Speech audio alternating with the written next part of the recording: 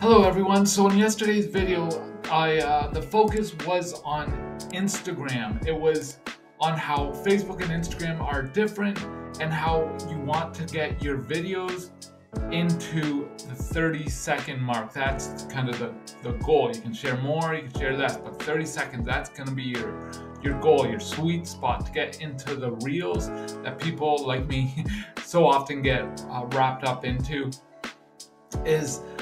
So that was the goal. So I recommended using canva.com to help create your thumbnails, your pictures, or edit your thumbnails and pictures, I'd say, and make short little videos, cartoons, to get that 30-second marker. That's where you want to be. Now in today's video, I want to talk about YouTube. Now YouTube is a bit different. YouTube of course has the YouTube Shorts, which can go up to 1 minute long, and so you want to use those, but you also want to try longer content. Now this is kind of where Facebook and Instagram kind of come together, the sides of it anyways. That so like Instagram is you want to make videos, and these videos can be much longer, of course. I aim for the 3 to 5 minute mark, but then similar to Facebook is that underneath in the description you can share more on your content, you can share links, all of these things. So that's the focus with Facebook. Now with Facebook is that it's hard to navigate, to get in there, shall we say.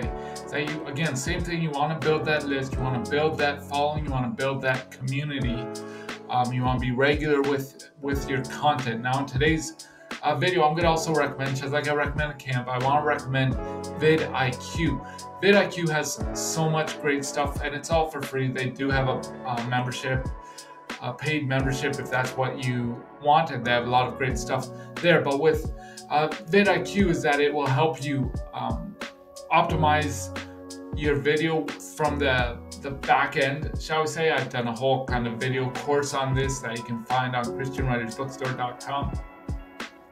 But you can be able to get the right words out, get the right tags into your videos, use the right words. They have AI to help you create a thumbnail if you don't want to go through the hassle with Canva, although I personally would recommend you do. AI to make your title stand out a bit better. So all these great things. So I'm going to put the link in the description below. So I encourage you guys to check that out, and feel free to leave a comment below, tell me what you think, and I hope you guys have a good day. God bless. Bye now.